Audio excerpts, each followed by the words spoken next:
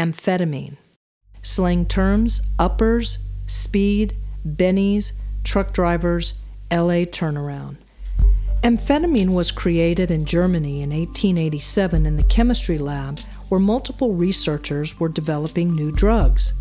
The amphetamine was not touched or experimented with until 1927, and at that time it was sold as a decongestant.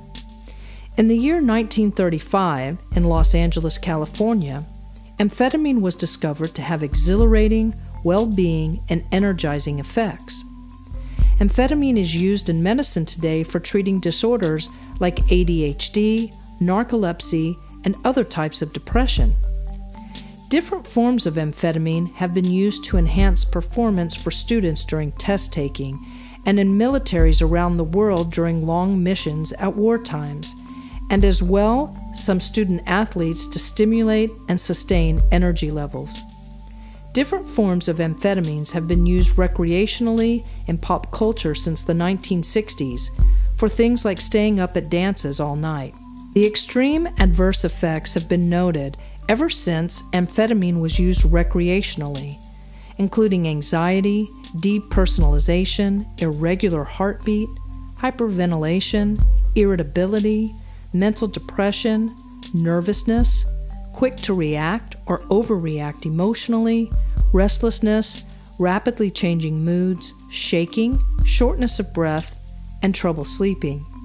Because of the major distortion of serotonin and dopamine in the brain, a tolerance is rapidly built in amphetamine abusers, which requires a user to use more each time, making it harder every time to give up using the drug.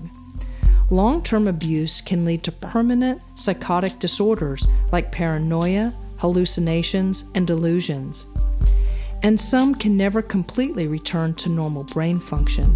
Permanent long-term physical effects are limitless, including vital organ dysfunction and failure, muscle and bone deterioration, cardiovascular and respiratory problems, and many more.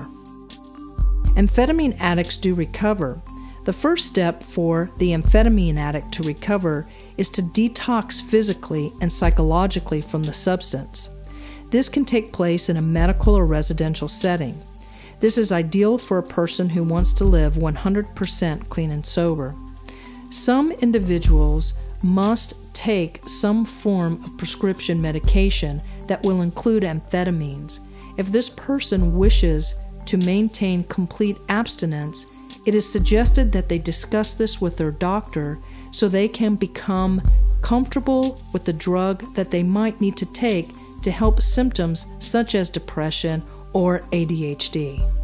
After complete detoxification, most amphetamine addicts who choose complete abstinence have better outcomes committing to a residential treatment center for 30 to 90 days. There are also no-cost 12-step self-help programs such as Narcotics Anonymous.